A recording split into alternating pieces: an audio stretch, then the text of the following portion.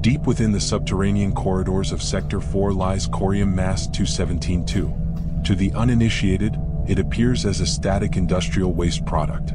To the physicist, it is a Medusa entity capable of invisible interaction. This vitreous silicate formation, designated the elephant's foot, represents the physical terminal point of a massive thermal excursion. In the immediate aftermath, a mere 300 seconds of proximity ensured total systemic biological failure for any organic subject.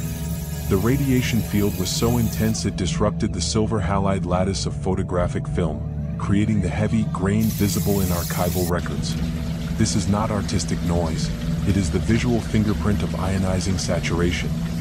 Even remote mechanical probes failed against its ceramic density, forcing technicians to utilize high-velocity kinetic impactors just to fracture the surface for analysis. Today, while the gamma intensity has receded, the mass is undergoing structural decohesion into microscopic particulate. The hazard has shifted from proximity to inhalation.